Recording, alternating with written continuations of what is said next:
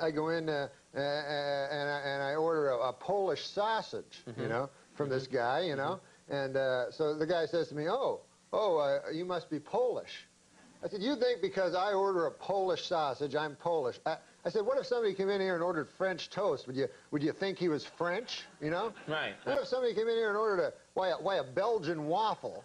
Would you consider that guy a Belgian? The guy came in and ordered a German bratwurst. Would you consider that fellow to be a German fella? With racists, you have to get through to them. You have to really get it into their head. Right. I said, if a guy came in and he ordered a Cuban hamburger, are you going to assume he's a Cuban? Right. I said, I think it is absolutely ridiculous that just because I come in here, I order a Polish sausage, why would you jump to the fact that I'm Polish? Right. And the guy says to me, well, first of all, it's a hardware store.